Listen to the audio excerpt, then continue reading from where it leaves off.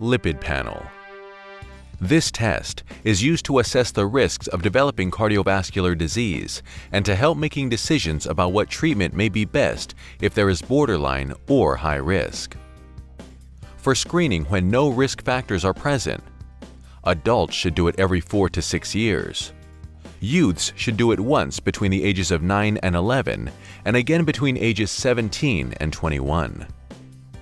For monitoring, it is done at regular intervals when risk factors are detected.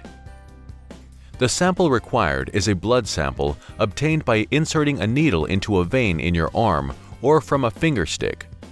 Typically, this requires fasting for 9 to 12 hours. Lipids are fats and fat-like substances that are important parts of cells and sources of energy. A lipid panel measures the specific level of lipids in the blood, including total cholesterol, triglycerides, high-density lipoprotein cholesterol, HDL-C, often called good cholesterol, low-density lipoprotein cholesterol, LDL-C, often called bad cholesterol. Monitoring and maintaining healthy levels of these lipids is important in staying healthy. The extra cholesterol may be deposited in plaques on the walls of blood vessels.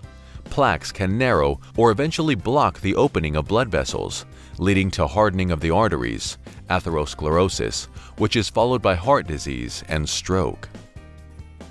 Unhealthy lipid levels and/or the presence of other risk factors such as age, family history, cigarette smoking, diabetes, and high blood pressure may mean that the person tested requires treatment starting from adherence to a healthy lifestyle till taking lowering cholesterol medications. Al Borg Medical Laboratories. Watch more at our YouTube channel.